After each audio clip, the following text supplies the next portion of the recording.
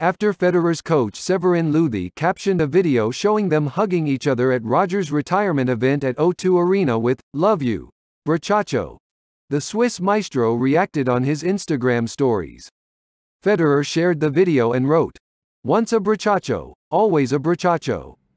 According to the Urban Dictionary, brochacho is a hybrid between the Spanish word muchacho meaning a young man, and the slang English word bro. It's a slang term of endearment that works interchangeably with the word bro.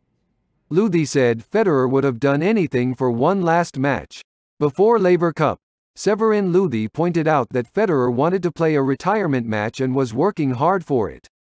"We haven't decided anything about the Laver Cup yet.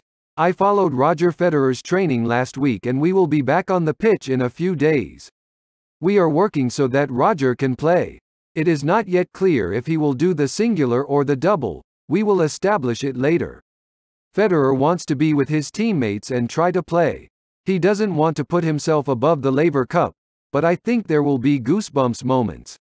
Severin then explained the reasons for the retirement. He simply has not made enough progress.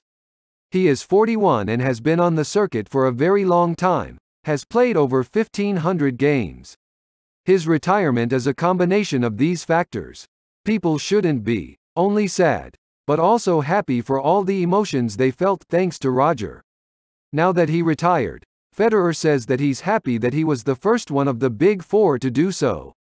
"I am happy they are going to have more battles," Federer told Eurosport.